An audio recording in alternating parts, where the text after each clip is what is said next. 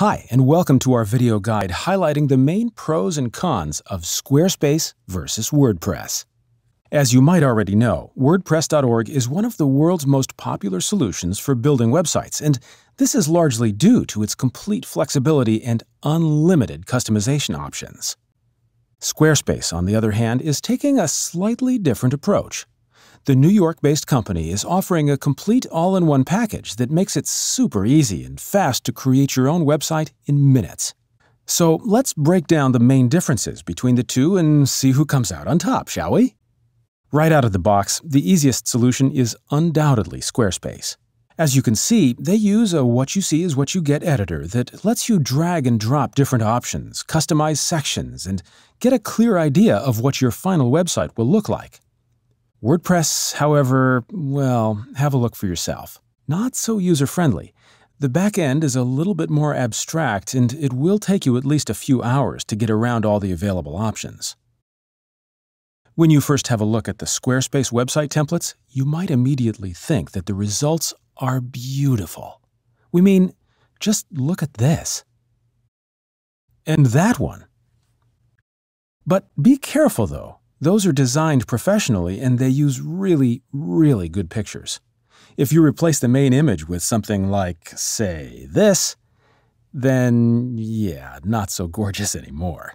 With WordPress, the only limitation is how much time you want to spend finding the right theme and how much cash you want to shell out on it. Sure, it might take a little bit more effort and maybe a bit more investment from your part, but at least you'll have a solid base for your website that can easily be scaled to something much larger.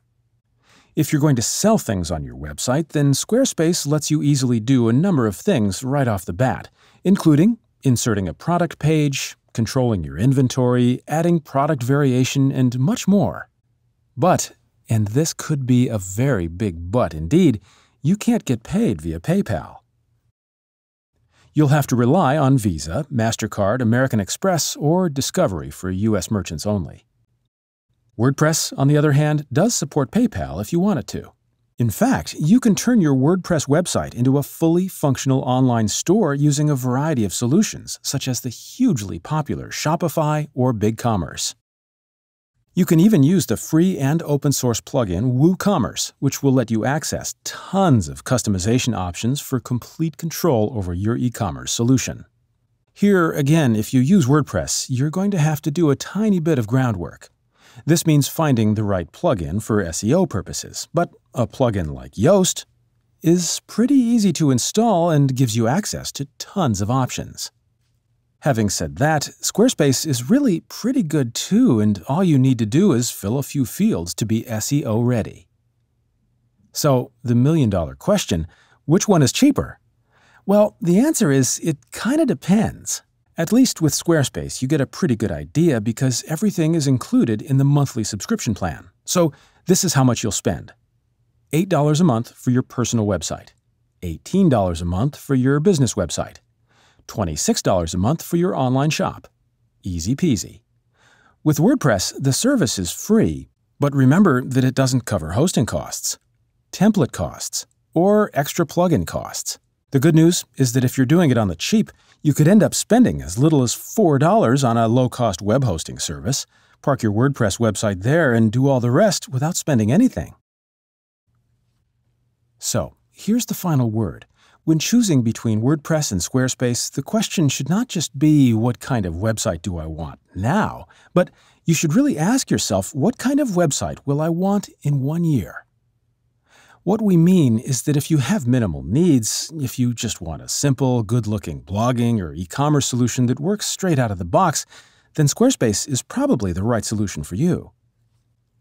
Having said that, keep in mind that Squarespace isn't the only website builder out there. If blogging isn't your main concern, you may find other providers even better suited to your project. However, those of you who have big plans for their websites should definitely go for WordPress. Yes, it will require some time and effort, and maybe some cash too, but the number of options doesn't even compare with the competition. Multilingual support, specific templates, membership areas, searchable databases. These are just a few of the features you won't be able to get with Squarespace. Anyway, that's all for us. And don't forget that you can read an in-depth comparison of the two solutions and many more on our website at www.websitetooltester.com.